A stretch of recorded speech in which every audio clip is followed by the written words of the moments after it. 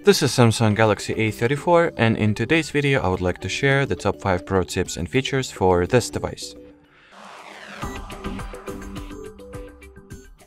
So to start, I would like to highlight how you can set up the fingerprint ID feature. So launch settings, then enter the security and privacy, expand the lock screen menu, tap at the fingerprints, continue, then choose what backup method you would like to go alongside the biometrical one. So I'll go with pattern. Next you will need to set the whatever password you went for, and then we can start registering the fingerprint. So as you can see, the scanner is located underneath the display. So gradually lay your finger tap onto the scanner until the full and entire surface of your fingerprint will be correctly scanned.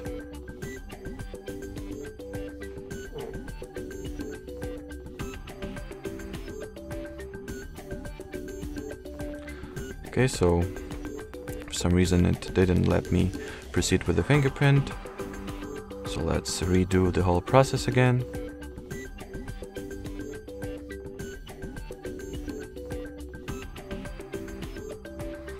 So the fingerprint was successfully added. Now we can go ahead and test it out, see how well, fast and reliable it is.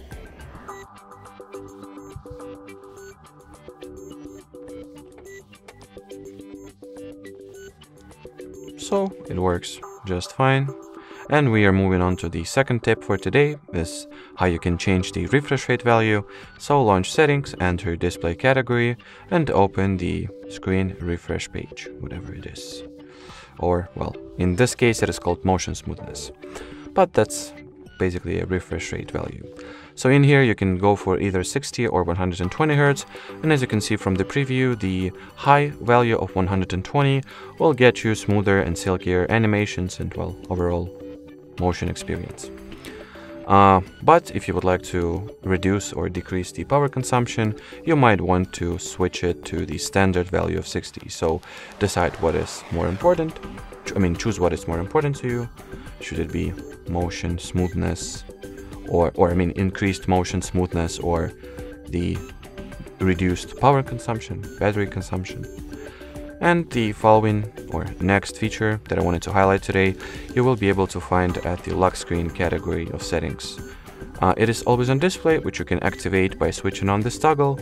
Then you can set the circumstances at which the AOD will be visible. You can make it so that you will need to tap the screen for it to reveal itself. You can make it be permanently visible, show itself within set schedule, or only once you receive new notifications.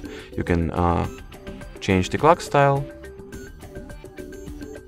or even set the custom image from the gallery, sticker, AR emoji, theme, or Bitmoji. I'll just upload some picture I have in my gallery, like this one, let's say. Then you can change the color of the text. Do not forget to tap at the done to save the changes.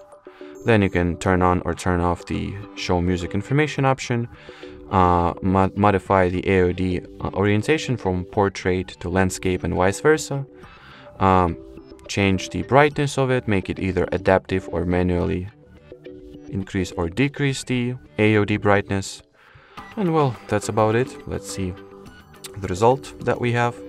So here is my always on display design. The next feature is how you can, first of all, it's more of an accessibility thing. So if I will swipe downwards from anywhere at the home screen right now, you see that the app drawer gets opened. The same happens once I do the opposite swipe, so from top to bottom, the down to top swipe. But I would assume that it would be more convenient to have this swipe reserved for the launch of notification panel instead of app drawer, since in order to open the notification and control panel, you'll have to drag your finger all the way to the top part of the screen and swipe it from here, which is, well, somewhat okay, but if you're using the phone with one hand, it will be, well, pretty impossible for you to reach the status bar and swipe it from there in order to open the control panel. So you can go into the home screen settings, switch on the swipe down for notification panel switch, and now even once you are using your phone with a single hand, you can do the following swipe and notification panel gets opened, and the app drawer can be still launched through the opposite swipe as well.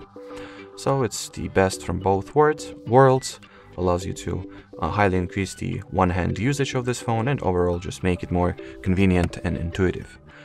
Alrighty. And the fifth and final tip, this one is performance related. It's basically a cool feature allowing you to drastically increase the system performance and overall just make your phone lag much less once you have all kinds of apps enabled and working simultaneously.